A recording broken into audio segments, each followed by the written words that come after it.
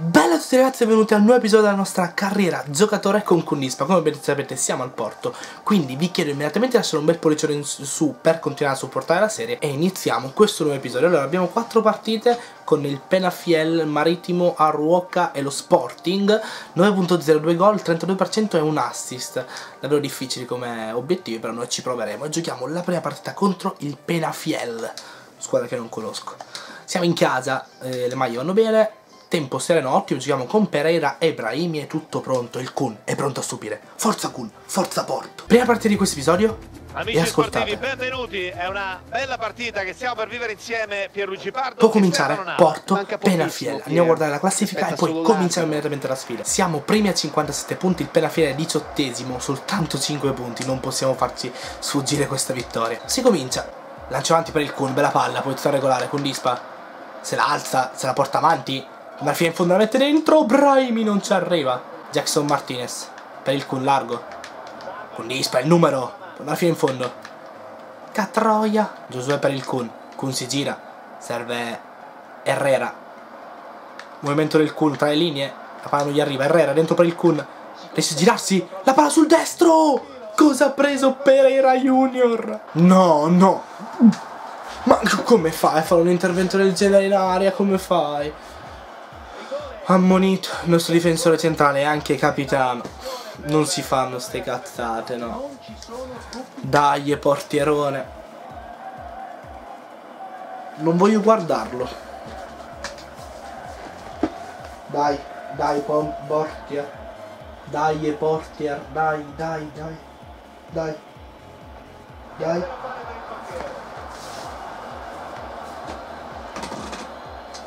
Ma vaffanculo!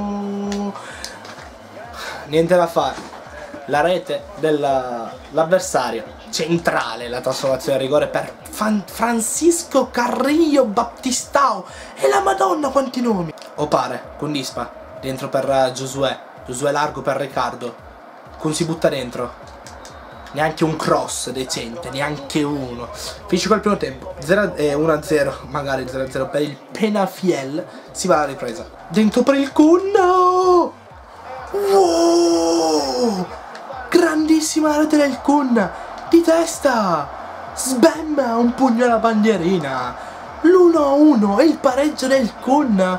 Ottimo il movimento centrale, poi di testa con Dispa, da lì non può sbagliare, grandissimo gol, di testa, 1-1, terzo centro, Bruno, no fermatelo, bravo Fabiano, non era fallo, ve lo giuro, non l'ho toccato, movimento centrale del Kun, la palla per lui, girati, vai sul destro, dai, dai, dai, non ci credo, calcio d'angolo. 89esimo, la palla è alta, con Dispa non ci arriva, voi tirate. Ne ha troppi, riesce a saltarle e mette dentro, ancora calcio d'angolo, manca poco. Cross dentro, con Dispa, è dentro, non ci credo, è dentro, non ci credo.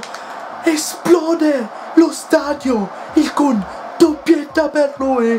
Rivediamo, calcio d'angolo, palla alta, il Kun la mette sotto all'incrocio dei pali. Mamma mia. È arrivato proprio alla fine il vantaggio del Porto. 2-1, la doppietta. Oh, oh, via, via, via, via. Via. Madonna, quanti brividi. Occhio. Via la palla. Via, via, via. Dai, dai, dai, dai, dai. Ma vacca troia, ma quanto tempo perde. Oh, si è fatto male per terra. Sportività zero. Via. Via la palla. Dai. Dai, dai, occhio. Via. Che culo, raga, gli ha anche tirato un calcio. Lui era infortunato. Ma l'importante è aver vinto 2-1. Il Porto continua a sognare lo scudetto. Allora, andiamo a leggere le email. Giocatori impegnati, il mister non ci convoca più. José Angel 5 giorni, contusione al gomito. Carlos Eduardo 3 settimane, lesione al tendine del ginocchio. Siamo partita contro il Wolfsburg. Non so se ci faranno giocare perché comunque ho dato veramente tanto in questa partita, ero davvero stremato a fine partita, quindi magari data la stanchezza, infatti non ci faranno giocare, gioca Jackson Martinez titolare insieme a Kelvin e Lika. Se magari vai avanti, ok, perfetto. Allora, Fabiano Pare, Maicon, Indy, Martis Indy, Pereira, Carriera, Giosuè, Quintero, Kelvin, Martinez, Lica. Occhio! 2-1. Allora, c'è la partita contro il Marittimo e giochiamo titolari. Allora, siamo in trasferta, la maglia. Usiamo questa, fa paura, contro la bianca. Tempo nuvoloso, giochiamo con Kelvin e Ibrahimi titolari.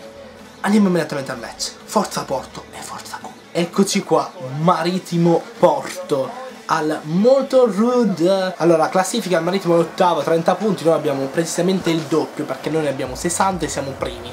Alle nostre spalle c'è lo Sporting e poi il Benfica. Andiamo immediatamente al match, non perdiamoci in chiacchiere.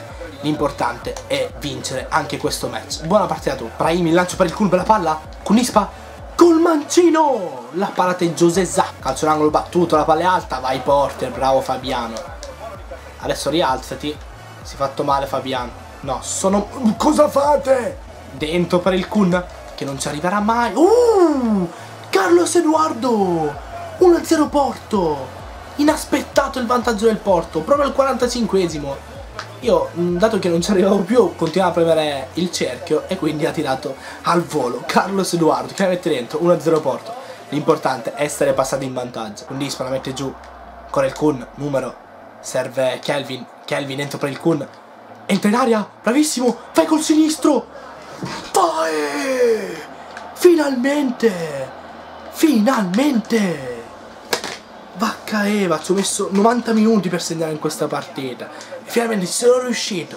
Terzo gol in 2 partite per noi, col mancino, palo gol. E finisce qua, il Porto vince anche questa seconda partita.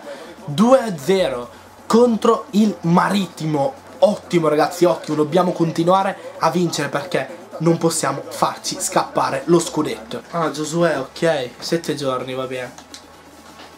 Allora, c'è la partita contro, vediamo se ci fanno giocare, ma penso di sì. No, gioca Jackson Martinez contro la Arouca. Giochiamo in casa, dai, una vittoria secca, tipo 4-0. Dai, 4. Raga, ma che genio sono, però 4-1. Va bene, gol di Kelvin, doppietta di Martinez e gol di Ibrahimi. Kelvin, Martinez, scusami, non esagerare. Raga, non giochiamo con lo Sporting, non ci credo. Non ci credo, no, 2 partite consecutive senza giocare, no. 1-1, non segna Martinez. Godo, pezzo di merda, godo. Lo scontento che intero potrebbe partire, qui non siamo riusciti a fare gli obiettivi, siamo riusciti soltanto a segnare un obiettivo su 4, ma vaffanculo. Peccato che non ci ha fatto giocare. Qui 9.0, 4 gol e 60% contro Moreirense, Pacos Ferreira, Vittoria Guimaraes e Boavista. Qua no, non giochiamo neanche. No raga, non ci credo. No, non mi dite che ho perso il posto contro Martinez perché ti spaccano un ginocchio. Martinez, segna ancora Martinez, 3-1. Con Dispa ne faccio 50 di gol in questa partita. Non posso perdere il posto. Siamo in casa, le maglie vanno bene, tempo sereno, giochiamo con Brahimi e Kelvin.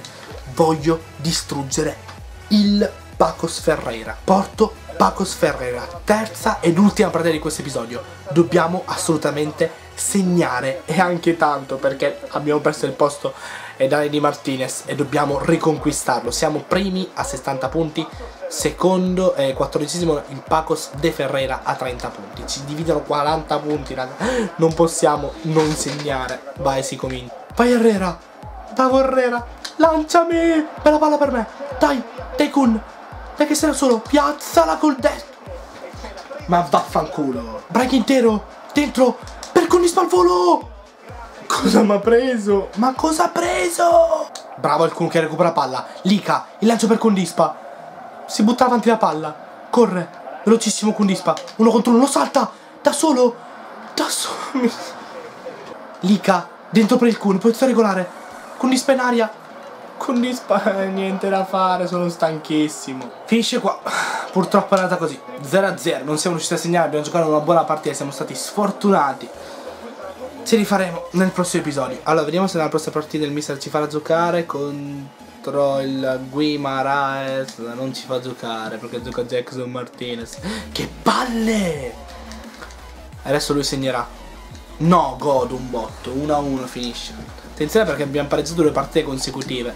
Speriamo non siano problemi in classifica dopo. Allora, neanche contro il Boavista il mister ci fa giocare. Che palle, non ci posso credere ragazzi, non ci stiamo perdendo un sacco di opportunità. Il mister segna per fortuna, cioè vinciamo, segna anche Martinez, non per fortuna. Altra partita, allora qua naturalmente obiettivi niente, che schifo, ci ha fatto giocare solo una partita su 4. C'è la partita col Benfica, sarebbe stupendo giocarla. 3 partite, siamo a maggio, finisce il campionato nel prossimo episodio, lo dico. E contro il Benfica non ci fa giocare, ma lo scopriremo nel prossimo episodio come finirà. La classifica siamo secondi, abbiamo perso anche i punti. Questo qua è scontro diretto contro il Benfica, quindi come andrà lo scopriremo nel prossimo episodio.